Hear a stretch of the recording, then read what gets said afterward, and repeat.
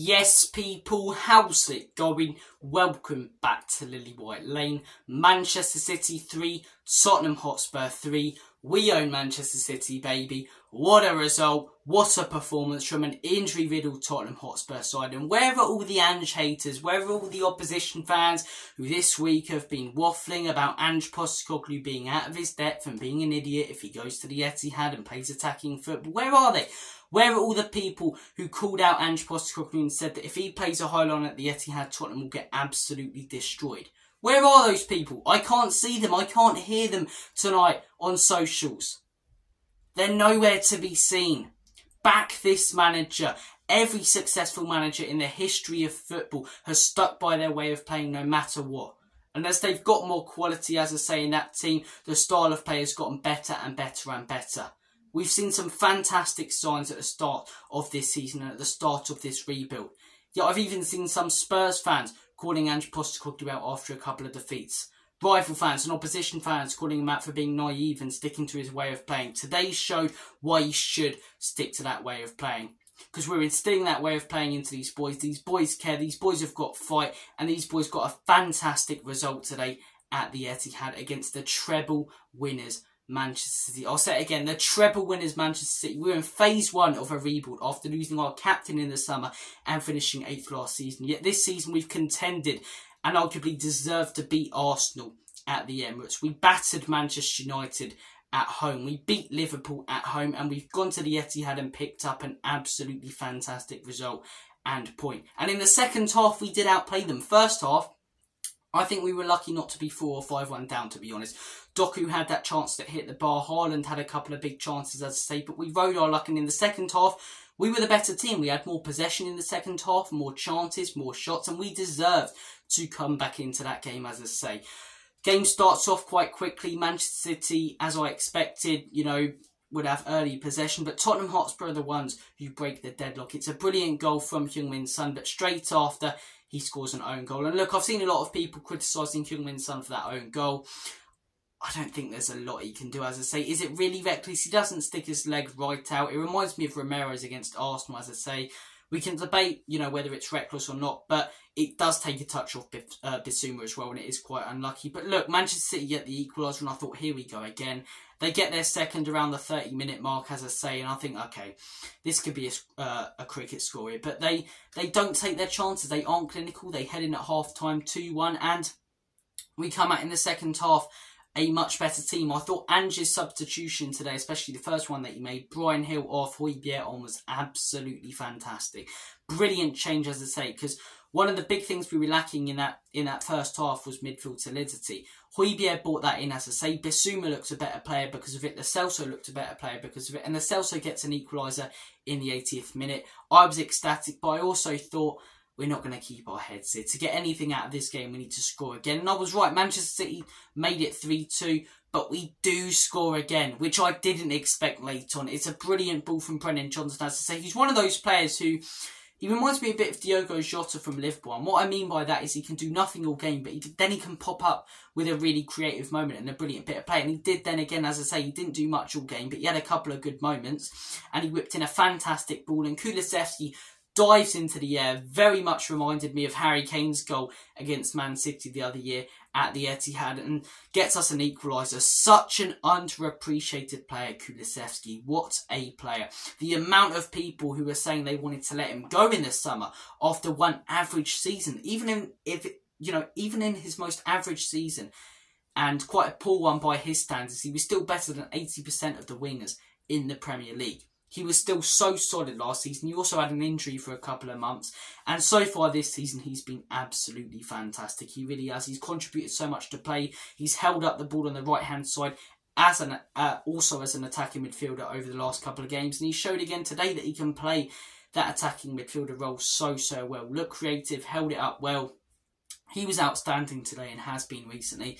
He gets the equaliser, as I say, a bit of controversy at the end. It wouldn't be a Spurs game without a bit of controversy. We've had quite a bit surrounding us this season, whether it be controversy, as I say, where we're the ones moaning when we took on Arsenal, when we said Nketiah should have been sent off and it weren't a penalty, or whether it be other teams moaning, such as the Liverpool one. Rightly so, to be honest. And City fans, as I say, have every right to get annoyed.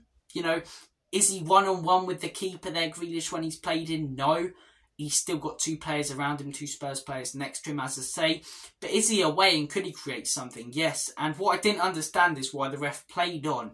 And then when the ball's played in a few seconds later, about 3 seconds later, he pulls it back for a foul. At first I thought, okay, it's offside. And then I see that he pulled it back for a foul. He's miles onside. And I just didn't really understand that, to be honest. But at the end of the day, as I say, we got the result. That is all I care about. All I care about today. That Tottenham Hotspur stopped this run, as I say, because it was looking very much like it was going to be 4 defeats on the bounce. And it doesn't matter, as I say, about the circumstances. That's not good for confidence. In all 4 of our last games, we've played really well, to be honest. But, you know, at the end of the day, when all's said and done, 4 defeats in a row is 4 defeats in a row. There's no, you know, pussyfooting about that.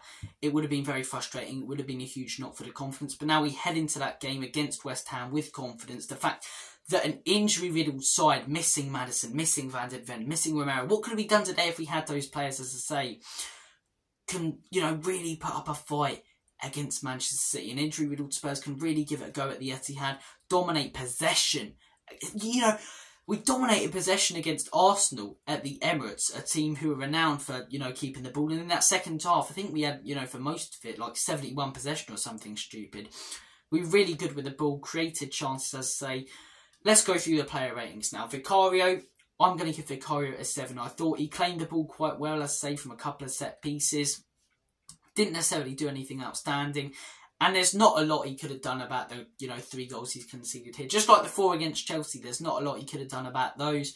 Not a lot he could have done about the goals here. Same as Aston Villa, you know. You see loads of goals flying in. Some might, you know, have a little dig at the keeper for that, because obviously he's the one who's meant to stop them. It's as simple as that. But you can't really blame him, as I say. He couldn't do much about those goals. I'm going to give him a 7. Back 4, I'm going to give Destiny Udogie a 7 as well. First half, I thought he looked quite shaky. Second half, he looked a lot more like himself. Linking up play, more confident on the ball. Udogie gets a solid 7. Nothing unbelievable from him, but a solid performance. Royale, I'm going to have to give him a 5. I've got to be honest, as I say, our attack bailed us out here, because Royale was really, really poor, especially in that first half. And, you know, if you're giving it away under pressure, not fair enough, but I can understand that. But he played out of the pressure that City, you know, brought onto him quite well at times. But he seemed to give it away when he had the most easiest passes on. So Royale, I'm going to give a 5. Didn't really, you know, fix up, look sharp like Dizzy Rascal. I've just created an artist. He didn't really fix up, look sharp like Dizzy Rascal in the second half. So I'm going to give him a 5. I'm going to give Emerson a 5. Ben Davies. Not as bad as Emerson, didn't really make any huge mistakes, a couple of good bits of defending. I'm going to give Davies a 6. You know, still could have done a little bit better, especially for the second goal. Completely loses his man and it sends the defence into chaos. But didn't make any huge mistakes, looked quite comfortable on the ball, played out quite well. I'm going to give him a 6. I'm not going to give him a 7 because I think, you know, whilst it wasn't a mistake, he was pretty much at fault for the second goal. So I'm going to give Ben Davies a 6. Right back, Pedro Porro. I'm going to give the guy another 7. Been absolutely fantastic, you know, since James Maddison's injury. I know he's a right back, but when he inverts into that midfield and creates chances, he's been one of our best players. I'd say him and Kulu have just been outstanding. I'm going to give him a 7 today. Not anything outstanding, but did his job defensively. Stopped Doku, as I say, having too many chances in that first half. And yeah, did a really good job on Grealish when he came on in the second. So I'm going to give Pedro Porro a 7. Moving on to the midfield. First midfielder, Bissouma. I'm going to give Bissouma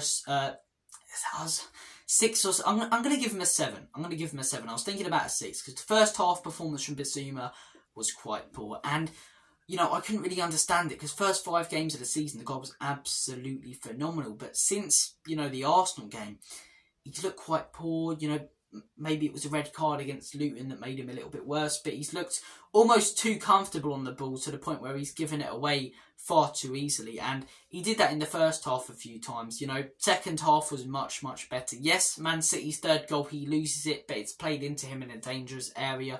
I'm not going to go in on him because he linked up play really, really well in that second half. So Bissouma, I'm going to give him a 7 because of the second half performance. He was one of our best players, looked more like he did in those first few weeks of the season. Moving on to the next midfielder, Giovanni Lo Celso, I'm going to give an 8. Another game for Gio, another goal. And these weren't, as I say, clear-cut chances. 2 goals from outside the box. The one against Villa has a deflection, but it's a really good strike. He's got to take it on. And today against City, I was thinking, play in Son. He didn't. Absolutely brilliant finish. As I say, I think Ederson gets a touch, but that's not all. Could have Ederson done better? Ederson did, good to get anything when that was a fantastic strike. Precision, power, placement. Brilliant from Gio. And yeah, linked, play up really well. Is he going to fill the void for Maddison? No. And it's, a different... Yes, we're playing, a similar style of play without Maddison, but it's a different way that we run that midfield without him. Obviously, Kulusevski is more of the attacking footballer, so it's a different way how we create chances. But, when he came in, I was one of the people questioning him. I thought, could he replace Maddison? Can he really step into that midfield, doing the job of someone such as Bentancur or Sarr? He really has done, and now, it's food for thought for Ange. Even when Bentancur comes back next February, and when Sarr comes back mid-December, do you keep Gio in that midfield? Because the effort's been there and the ability in the last couple of games. He looks so much more comfortable in an attacking team than he does a defensive one. Look at him for Argentina and under Ange, he's been brilliant. Whereas under Antonio Conte and Jose, he was quite poor. I'm not blaming those managers because I think you recruit for the managers. You bring your players for the managers, not, bring your managers for the players. But he does look a lot better under attacking manager and, playing attacking football. So Giovanni Lo Celso, I'm going to give an 8. Kulusevski, 10 out of 10. I don't care. My player ratings. I don't care if he hasn't scored a hat-trick. Absolutely brilliant from Kulusevski. Every time he got the ball, he held it up brilliantly. He created chances. He got us set pieces. He got us corners. And he scored the goal that gets us a point against Manchester City. And it wasn't put on a plate for him either. It was a good ball from Brennan, but he has to jump over his man, get the height, and then get it on target, as I say. And it's a brilliant header off the bar and in. Kulusevski was just absolutely outstanding today. Contributed so well to the way we played. He's been brilliant the last few weeks. And yeah, apart from scoring a hat-trick, I'm not sure there's more he could have done in his position. A 10 out of 10 for me constitutes and is a perfect performance. For me, the way he was meant to play today, he did it. He did it absolutely perfectly. It was a perfect, I'm creating words, I can't speak properly. It was a perfect performance from Kulusevski. I'm going to give him a 10 out of 10. Brilliant stuff from him today. Brian Hill on the left. Interesting one, this. I don't think he was that bad, but I also think that he was too lightweight for this game. Against Villa, he looked better than he did today.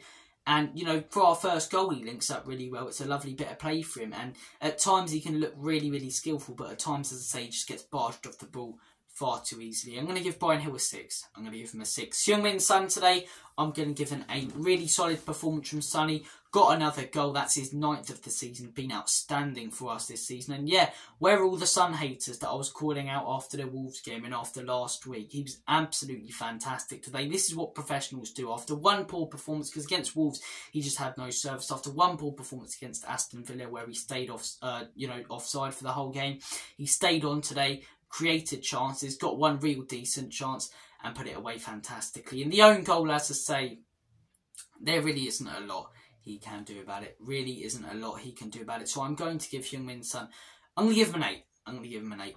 Right wing, Brennan Johnson. It's an interesting one with Brennan Johnson because, I make the comparison to Diogo Jota, as in he can, pretty much do nothing all game, but then pop up with a fantastic, moment of brilliance. And he did today a couple of times. That run where he played it in and it was cleared by Guardiola in the first half, where if it isn't, it goes to Sonny for a second for us. And in the second half, got the assist, played the dangerous ball that no one else was willing to. Everyone else was playing safe passes at that time. He was willing to take the risk. He's a player who's willing to take risks, who can pop up with a moment of magic. Yeah, he was good today, Brennan. He was good today, Brennan. So I'm going to give Brennan Johnson a 7. I'm going to give him a 7. In terms of substitutions, Ollie Skip, I'm going to give a 5. Nearly cost us a penalty and cocked it up for us right at the end. I really don't like the guy. I really don't rate him. I know that's quite harsh, but there you go. That's the way of the world. Højbjerg, I'm going to give Højbjerg a 7 as well. I thought... No, I'll take that back. Højbjerg's getting an 8. Because when he came on, the midfield looked so much more solid.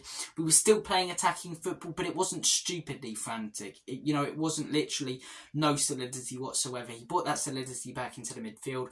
Played some fantastic passes. Didn't really put a foot wrong. Everything you want from a substitution. He changed the game. Ange Postecoglou, as I say, I'm going to give him a rating today. I'm going to give Ange a 9, as I say, because everyone was doubting him heading into this game. Everyone questioned him playing attacking football. We stuck by it. We come away from the toughest ground to go to in the Prem with a point, as I say, and his substitution as well, bringing on Højbjerg, changed the game. Ange Postecoglou gets a 9. Brilliant stuff from Spurs today. What a result. Thank you all for watching this video. Take care of yourselves. All the best. God bless. Have a smashing Sunday evening and week. And as always, come on you Spurs. Nick and leave you out. In Big Ange, we trust.